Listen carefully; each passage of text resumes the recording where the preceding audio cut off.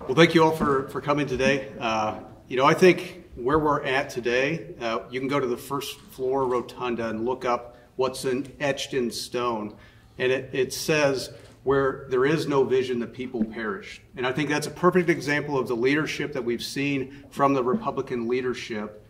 As we just witnessed with this press conference, a leader that has no vision, has no drive, has no plan to get anything done, just knee-jerk reactions and it just allowing us to go through the process and hoping things work out. That's not leadership. That's failed leadership. I've heard this saying of if you think you're leading and no one's following, guess what? You're just taking a walk. And that's all that we see out of this leadership. We see temper tantrums, Statesman of the Year, temper tantrum adjourning at 3 o'clock in the afternoon when we could be getting big things done like education.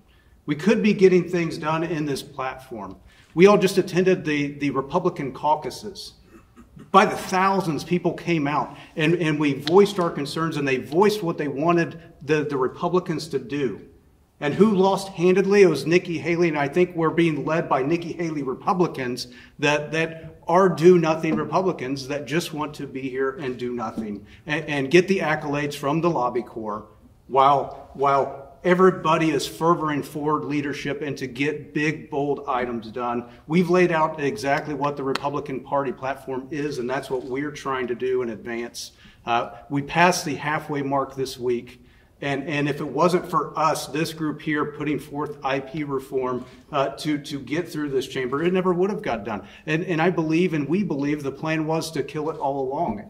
So we've had to drag this leadership kicking and screaming, and we see the temper tantrums weekly, unfortunately, or we're going to dinner, or we're going to this or that and getting out early instead of doing what the Senate's supposed to be doing and getting stuff done.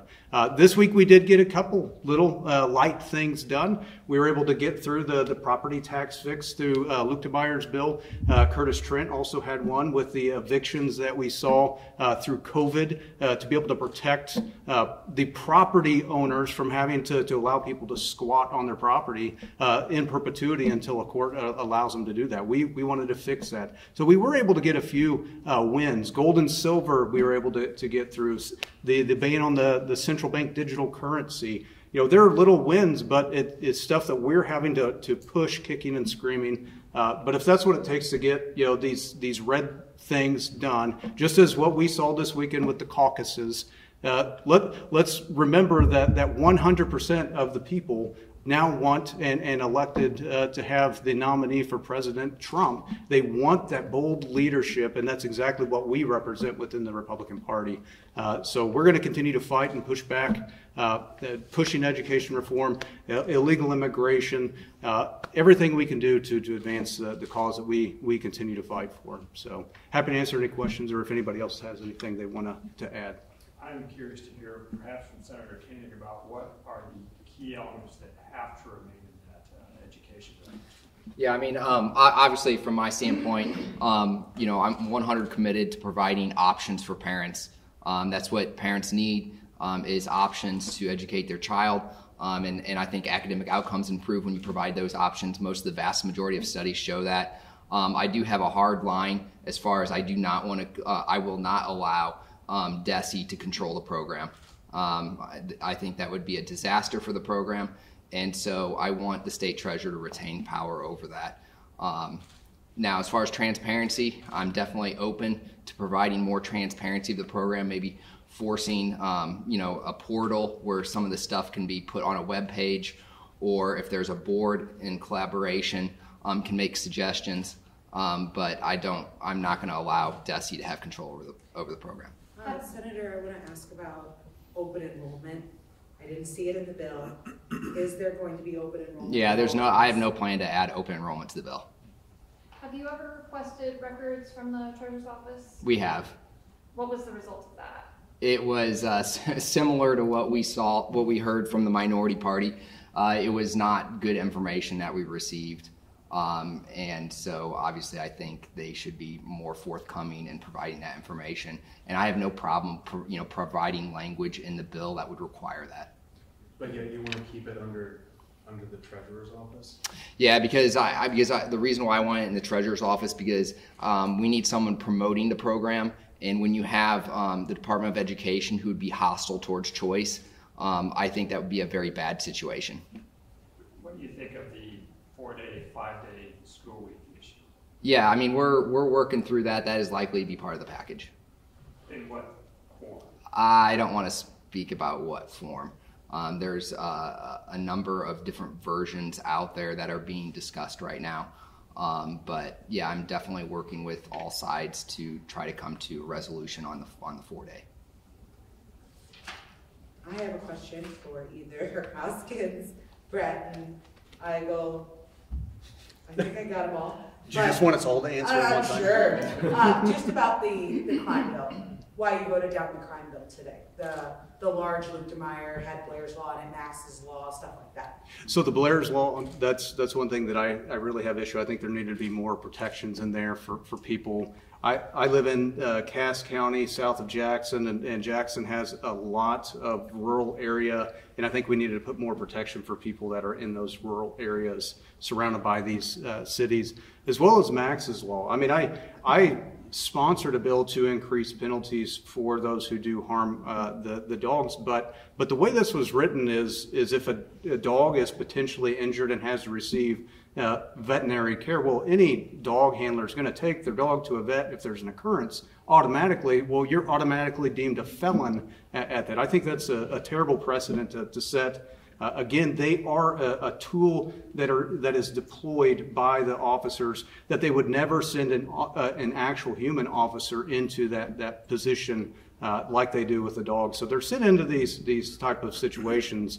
I was a county auditor, and you list them as an asset just like you do any other piece of equipment. So I know everybody wants to associate their pets with these, but these are working animals that are doing jobs that they normally wouldn't be doing, and again, they're a tool. But I do agree with some sort of increased penalty, but not to the felony right out of the gate like it does. Anybody else? Before you step away, Senator Bratton, you said that you want to protect. You have rural people that you want to protect. Does that mean the people shooting off the gun? What did you mean by that? The rural people that you want to protect in Blair's Law? So, like, the parameters that were put in place so you couldn't be charged with something, like if you're shooting, it had to be like commercial, target practice and that sort of thing. Well, if you own a hefty amount of acreage, you have your own and have kids shooting, there's a potential there. So I wanted to make sure that was, shored up, and it wasn't. So that's where I disagree. I thought it only involved shooting in or into a municipality.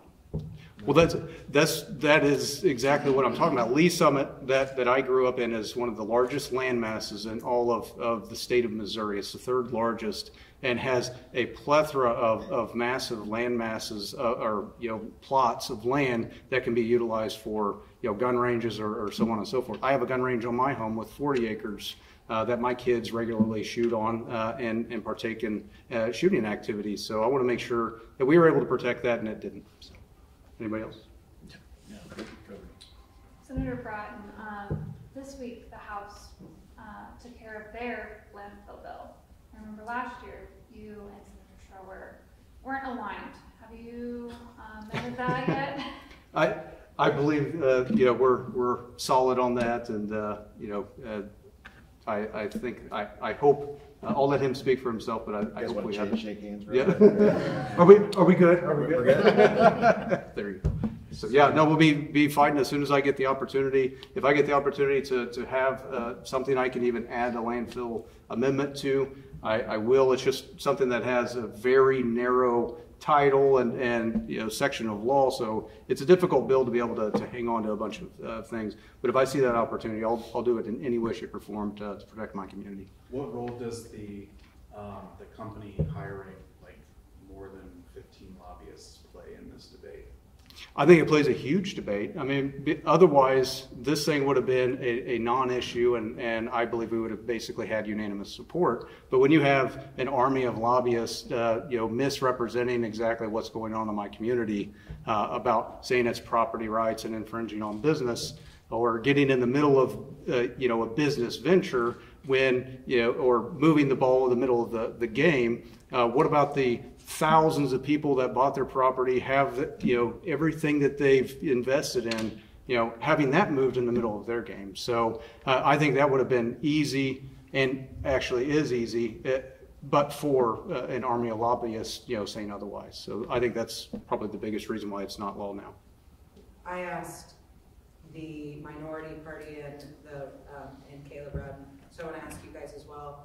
Any thoughts on Governor Parson commuting Britt Reed last Friday? Yeah, I obviously disagreed with Governor Parson's decision on that. My stance on this is pretty clear. I think individuals that drink and drive and end up harming for a lifetime 5-year-old little girls ought to serve their sentences. So I think it was very unfortunate. It's another bad decision by Governor Parson, and I think it's going to be very difficult for him to maintain the legacy of a law and order governor when he's letting criminals out of jail early when they've caused a lot of harm to the community. Generally, what would your philosophy be as governor toward clemency? You saw Governor Parson really become active with regard to those requests. Well, it's hard to make a comment that would encompass every possible clemency request, but I would say that I'm generally a guy that believes that if you commit a crime, you should serve out the sentence that you're given by the court that you're tried in, or a court of your peers. So that's going to be the guiding principle.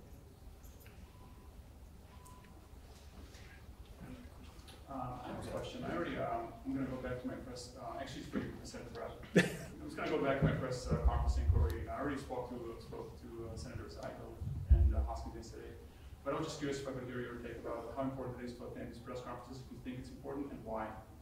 Well, I think it allows the people that you're reporting for to be able to see the vision and exactly what we're trying to accomplish. And when you have leadership that's not showing leadership, not being bold in what they're trying to direct that caucus into achieving, I think it shows exactly the type of leadership that we're getting. And it's not leadership. That's why it's vacant leadership is what we're receiving. So I think it's just proof in the pudding of exactly what we've been experiencing and why we formed and why we're as loud as we are is because of what we've, the past. So thank you.